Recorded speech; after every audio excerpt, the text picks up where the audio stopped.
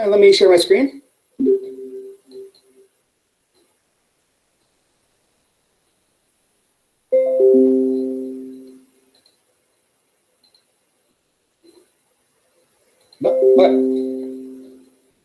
So let me know if can you guys still hear me? Can someone say yes? I can hear you still. Yes, we hear you still. Awesome, awesome. Okay, I never know, like when I like share a screen, sometimes it accidentally hits mute. Anyways, what I want to do now is just kind of like talk to you guys about the first project we're going to be doing, and that's to paint the color wheel. So real quick, if you go to the Canvas page, and then every week I'll be throwing like an announcements what's going on for the week. So if you click on here for this week, so we'll be working on this from all this week through Wednesday, and then after Wednesday we'll start the next project. So kind of like my plan here is kind of like talk about how to do it, to kind of go through like what the project is. Then you have like the rest of the week. Then when we meet up on next Tuesday, I want to play like a Kahoot game, just a quick review game of like, kind of things we've done. Typically, like in my classroom, I usually have like a bag of like Tootsie Rolls or like, maybe some Starburst, something like that. And like if you're the top 5 people, I throw candy to. But but if you win and since we're not at school, probably not going to go to school until the 22nd of February if everything works out great. Then if you win, just remind me when I see you in person, and I'll hook you up then.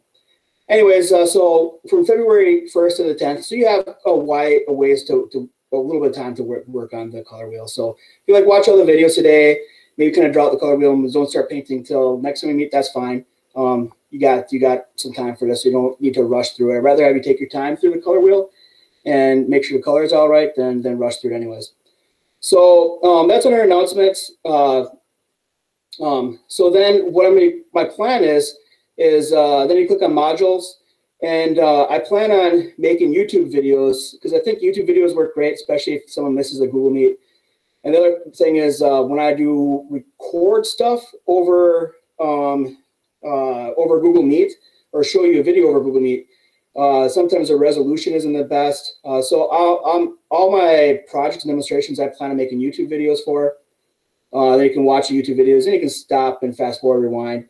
So that's kind of the plan. So if you click on the first module we got here, the color wheel, what you'll see then is a Google slide presentation. And on the Google slide presentation, they'll have the videos embedded into it in the YouTube videos and everything else. So that's where it's going to be. Then all you're going to do is you're just going to take a picture of your color wheel when you're done with it and submit it on Canvas, and then that's how you'll get graded. So just kind of a little bit about like how you're going to find different things. Pretty sure it's very similar in most of your classes, but I just figured I'd go through it because this is the first project we're actually working on. So when you click on, open up this here. When you click on the module, it will open up this Google slide and where everything's set. So this is the Google slide you guys are going to see. So for the project, it's painting a color wheel. And what you're going to be doing is you're going to be making a color wheel, and you're going to be mixing the colors for the color wheel. But you're also going to be adding 5 different shades of value. And what we talk about when we say value in art, it's like a little bit different than math. But when you say like value, that means how light or dark a color is. And usually they say when they darken a color, they call it shading. And when they lighten a color, they call it tint. But usually value how light or dark a color is. A lot of times people just use shading just in general for changing color. But value is the right term. Value is how light or dark color is. Shading is your darkening a color. So for your learning targets are you can paint the color wheel. And then the second learning target is that you can change the value of a color, which is by like darkening or lighting it. And since you guys are mostly using watercolor, to lighten a color, you're just adding a little bit more water to it. And since watercolor, like transparent paint pigments that you use water to lighten, they'll make more transparent. So you're just going to lighten it by using more water. And then to darken the color, you're going to use the opposite color on the color wheel, which is called your complementary color. I'll talk a little bit more about that later on. And then the last thing is you can define words like primary color, secondary color, and tertiary color, which I'll talk about here in a little bit as well. So that's the first thing. Now, you're going to start out here, and I got 4 different videos. The first video, it kind of talks about what color is, kind of goes through how people use color in art. And then I'll talk about what primary colors are, secondary colors, tertiary colors. I'll talk about like monochromatic color schemes and things like that. Now, I plan on taking, like, if you watch like this video and the next video, that's where I'm going to get all the answers for the Kahoot game. So if you watch these 2 videos, you'll get all the answers, right? Anyways, this first video, it's about 4.5 minutes, just under 5 minutes. So I'll watch this video. I think you'll like it. I'm not going to play it during the Google Meet because, again, the reception's not that great. So when we're done talking, just start up playing this video and watching this video real quick. Oh, wait. Yep, I'll let you guys watch the video. All right. Now, the second video, it's about color symbolism. It's like it has to do with the psychology of color and how colors make you feel certain ways. This video is just under 6 minutes. So then watch this video, and it'll kind of go through like each color and then like how colors make you feel. So again, I'm not going to play this video, but I want you to watch those 2 videos because you'll see a better resolution will come in better if you guys just click on it in the Google slide. All right, so next thing I want to talk about is the psychology of colors. Now, you'll see this a lot in the second video, but I just kind of want to review it for a little bit for you guys. Now, the psychology of colors, it's a real thing. Colors make you feel different ways. And so when I first heard about this, I thought, it's just a bunch of mumbo jumbo. This isn't real. How can a color make you feel a certain way? I didn't really believe it till I kind of saw the science behind it. So what happened in the 1910s, 1920s, is they did a lot of different research on the psychology of color and different studies, and there's truth to it. It actually works. Like if you look at humans in general, and you show them certain colors, certain physical reactions happen, and you feel certain ways because of colors. And I don't know if this is because tens of thousands of years ago, as we were all evolving over time. Maybe people saw a fire or red and they think of blood, and then their heart rate went up. And people that didn't, I don't know, got eaten or something. I don't know how it happened like this, but this works generally for everybody. So there's a psychology of color between different colors. So I'm going to kind of briefly talk about what different colors kind of do and how that kind of makes you feel. So the first color is red. And so they're showing people red, and they look at their blood pressure. And it's very minor, it's very minor, but people's heart rate tends to go up very slightly when they see the color red. And because red kind of makes you excited and your blood pressure go up, well, a lot of times we put that with emotions that would make you kind of excited. So when you see red, they typically put that with energy. So you think of war, rage, anger, but then you also think of passion and love, things that make you excited, desire. So you think of when people link red with that. That's why you'll see coming up in a couple of weeks here, you'll see Valentine's Day, and if you got a crush on somebody, or my wife I love, I'll give her a red heart with chocolate in it. And why is it red? Because of what it does to people's blood pressure and how it makes you excited. So I'm going to skip orange. I'm going to come back to orange. I'm going to hit up yellow now. Yellow is kind of the color of sunshine. It usually makes people be joyful, happy. There's a lot of energy to it. So it's a very happy color.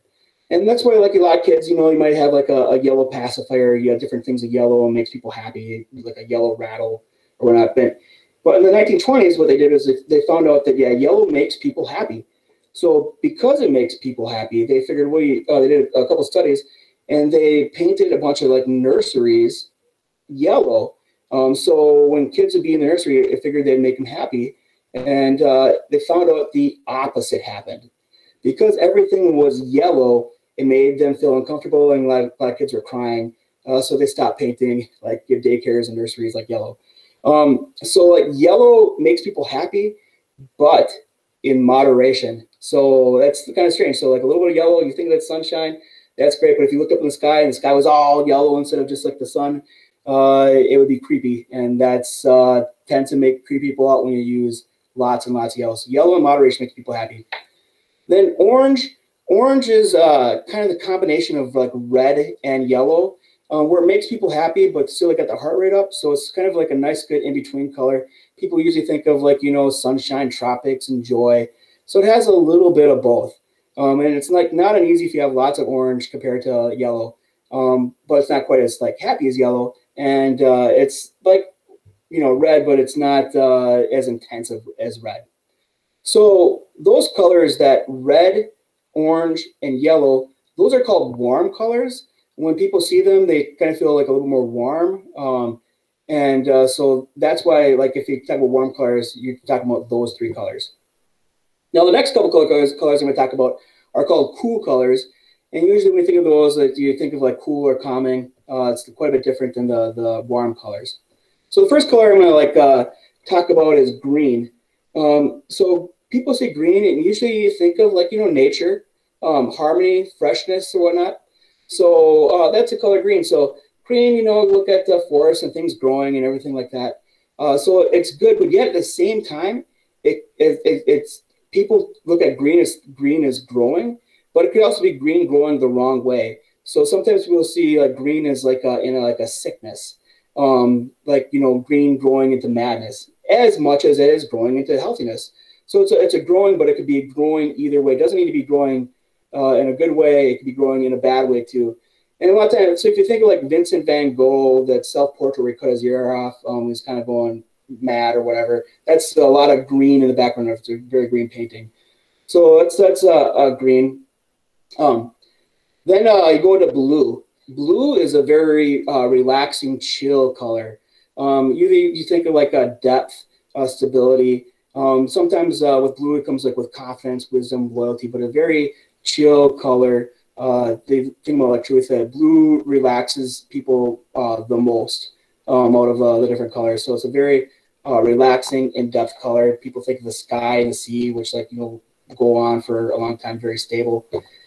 Now purple kind of relaxes you like blue, but purple's a little bit different, and this is kind of has to do with like the history of things. So I guess like when people think of purple, they think of royalty, power, like, if you have like an emperor, be wearing purple, or nobility. Think of like luxury, like really luxurious things, or ambition. And this has to go back to like, thousands of years ago. Actually even back a couple hundred years ago. Purple was the hardest color to make. Like you could go out into the wild and you could find different flowers and minerals, and you can mix up, reds and yellows and blues. But like things in nature aren't as abundant. It's like hard to make the color purple. So when they would make the color purple, because it's so much more difficult, it means that you're like really well off to be able to like afford purple or to get something purple. So you think of like, back in like with Alexander the Great, he wore a big purple robe. Think of like Julius Caesar. Before he got murdered in the Senate, he stitched purple onto his toga, and people think, wow, he's going to become a king. So let's get rid of him. So purple, like it's luxury. If you look at it, calms you down, like the psychology, kind of like, like similar to blue. But historically, it means luxury. And so a lot of people think of purple over the ages, luxury. Now, black and white really aren't a color, but it still kind of makes people feel certain ways. And so when people see like white, they think of, first of all, you think like light, whereas things are like lighter, like, not dark like the night. But, so it usually goes with innocence, purity, cleanliness. My wife likes, like, since like a white kitchen or whatever. I can't stand it because that just means I see food stains everywhere. I have to clean it much more harder to clean. But anyways, there's white. Whereas black, you think of more like elegance and formality. I think of like mystery, power. You know, there's a reason why the guy in Monopoly is wearing a black suit. Usually, you know, a lot of times it goes with black, goes with like wealth. You know, it can also mean like death as well. So those are like kind of like the different colors and like how the colors kind of make you feel. I just wanted to, you know, briefly kind of talk about that. I'll throw a couple of these questions like in the Kahoot game. But colors make you feel a certain way, and it's real. Okay, the next thing I want to talk about then is how colors kind of work. So here's the visible spectrum, and like us as humans can see the visual spectrum. It's like the colors of the rainbow. You have red on one side, and you have violet on the other side. Now it's strange how things work with, like, for instance, red has the longest wavelength and the shortest frequency, whereas violet on the opposite side has the shortest wavelength and the longest frequency, or the quickest frequency. So it kind of works like if you were to like look at, like, say, two cars like driving by, and one car happened to be like a violet and the other car happened to be a red. They've done different studies with this too. Like police will see two cars driving by and they're both going the same speed. It'll look like the red car is going slightly faster because of the way that light travels, and it travels quicker to our eyes versus the violet color. It's very subtle, but in the swear the car is going faster, but then they look at the radar gun and they're going the same speed. So if you're like looking at buying a new car or whatever, and you don't want to get a speeding ticket, yeah, maybe not get the red car. Again, this is very subtle, or just go with the speed limit. What's also kind of interesting is, so I'm a scuba diver. I love to scuba dive, and I have a red wetsuit. And so once I get about 40 feet deep in the ocean, the red starts turning darker brown, and then it starts turning like a gray, and you don't see the red anymore. Then I have like some orange on my dive computer, and once I get about 50 feet, you stop seeing the orange, and that kind of turns into like a grayish color too, and then so on. So it's like as you like work your way down the spectrum, the way that like light reflects off the water, you stop seeing these vibrant colors on the left of the spectrum, and you only see the colors on the right of the spectrum. That's why when you see like, you know, different pictures of like, you know, underneath the water, things look a lot more bluer. You have like dull colors of fish. You know, fish that are up by like towards the surface, you know, they're all colorful and whatnot, but it definitely, like, the deeper you go, the duller everything gets. So that's just a little bit about kind of the color spectrum. Now, when we see color, what happens is we got like color travels through like wavelengths, and it like hits the retina of our eye. And inside our eye, we have like three different cones. We have a blue cone, a green cone, a red cone. And so if we see, like the example, we see something red, it'll go through the cone like, oh, this is red. If we see something, say purple, it'll hit the part of the frequency will touch the blue cone and the red cone, and they'll kind of like mix or whatever, kind of like a color wheel in our own eye. And like, oh, this is purple. And that's how like things kind of go through our eyes. So these are the colors we can see, and we can see them like through the different cones like in our eye. Now, humans, this is what we can see, but I just want to let you know that there's a ton of colors out there that we cannot see. So, for instance, we got like three different cones in our eyes. Bumblebees, for instance, they have 4 cones in their eyes. They see what we see, plus they have ultraviolet light, or colors that they can see. So they can see ultraviolet, which we can't see. And then if you get like really crazy, there's what's called I forgot, it's a shrimp, the mantis shrimp. And the mantis shrimp has 12 cones in its eyes.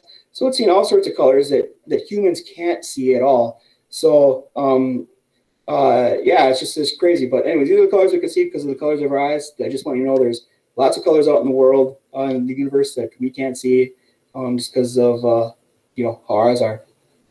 Mr. DeCrane, Ann has a question. Oh yeah, shoot. Why don't we have a yellow cone inside instead of a green one? You know, that is a great question, and I have no idea. So what it is like it's actually like skewed. So like instead of being like a red, a green, like a blue, it's like everything moved to the left on the color wheel. So the red's more like a magenta, the blue's more of like a cyan, and the green is more like of a yellowish green. So it's just the color wheel just moved to the left, if that makes sense. Did that answer your question, Anna? Okay.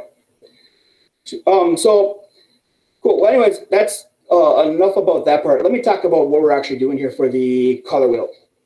So first thing is this is the color wheel we're going to make. Now, if you're going to draw it, the easiest way to draw it is to just draw 5 circles. So you're starting with a little circle, then a bigger circle, then a bigger circle, then a bigger circle, then a bigger circle. And then just draw lines like you would be, like, say, if you're cutting a pizza, slicing up a pizza, and then that would get you your color wheel. I'm not grading on how well you can draw circles. So if you draw an oval or your circles don't look great, that's not a big deal. Like, it doesn't matter. Your circle does not need to look nice. But I do know that there are some of you guys out there that have that are circle perfection freaks that just want to have the perfect circle. And if you want to have the perfect circle, the easiest way to do it would be just to take your watercolor paper, put it up to the screen of your laptop or the monitor, whatever you're using, and just lightly trace it. Or you can print it out, and you can just put it by like a window and then put your watercolor paper on top of that, and you can trace it that way. So if you want to trace it, feel free to trace it. If we were in class, I got like usually have some compasses to draw perfect circles, and you can do that if you want. But again, you do not need to draw a perfect circle at all. You're not getting graded on drawing a perfect circle. So the color wheel, what we're gonna do is you got your primary colors. So you have your red, your blue, and your yellow. And they're called primary colors because these are the colors you have to start with. You can't mix a red, you can't mix a blue, you can't mix a yellow, but you can use those 3 colors to mix all the other colors on the color wheel. So primary colors are the colors you can't mix, the colors you start out with. Secondary colors are colors that you can mix with your primary colors. So I have a red and a blue, and if I go halfway in between them, I get a purple or a violet, and that's called a secondary color. I have a blue and I have a yellow, and if you go halfway between them, you get a green.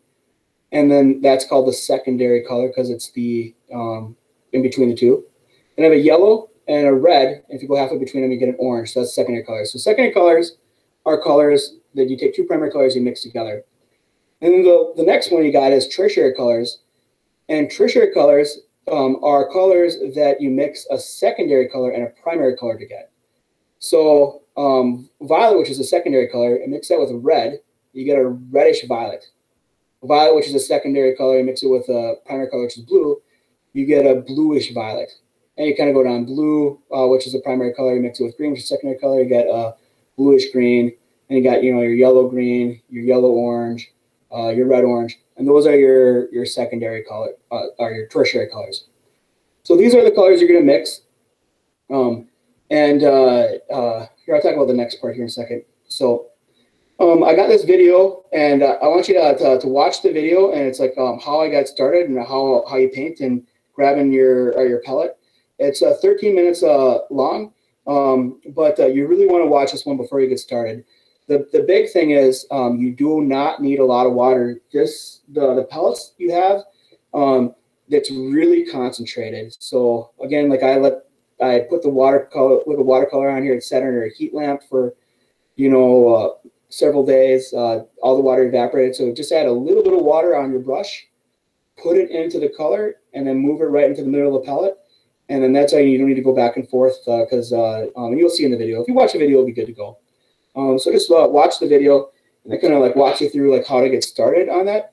So I painted like a couple different, like the first like 4 colors on here, and then I did a time-lapse video for the second video, which I kind of want to talk about real quick here. So watch the first video, but I want to show here in the second video that I'm working across the color wheel. So I got yellow-orange, and the opposite side of yellow-orange is blue-violet. And then I'm going to go with blue, and the opposite side of blue is orange.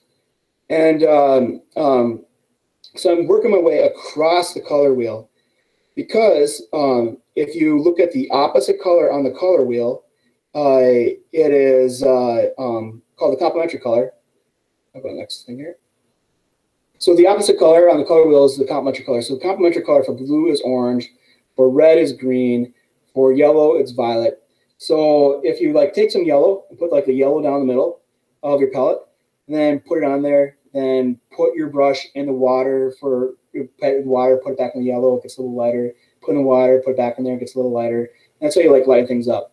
But now if you want to make it darker, then you'd have just a teeny bit of purple, and it gets to be a darker yellow, and just a teeny bit of purple again, and it gets to be a really dark purple. Dark yellow. And same thing with like purple. If you add just a little bit of yellow to it, it gets a darker purple, and a little bit more yellow and gets darker purple. So same with red. I want to make, I have red here, and so I put the red down, add a little bit of water to it, add a little more water to it, it gets lighter and lighter. Then I want to make it a little bit darker, so I took a little bit of green, mixed it with that red, and it got to be a darker red, and then a little bit more green, and it got to be a darker red. Now, the reason why we're doing this is because if you instead of using like white or black, so if like think of like white and black, you mix the two together, you get gray. So if gray is a really dull color, so the more white and black you mix into things, it dulls the color up. It loses its vibrance. It's not as vibrant. So you could use black and it would darken the color up, but it would also dull it up. It would look more grayish. It wouldn't be as vibrant and as stand out as much. So if you want to darken a color, but you don't want to dull a color, you just mix the opposite color on the color wheel. And this isn't just for painting. This is for like anything. If you got colored pencils, you got charcoal, you got pastels, like anything. Just if you mix the opposite color on the color wheel, it darkens it and then keeps it vibrant.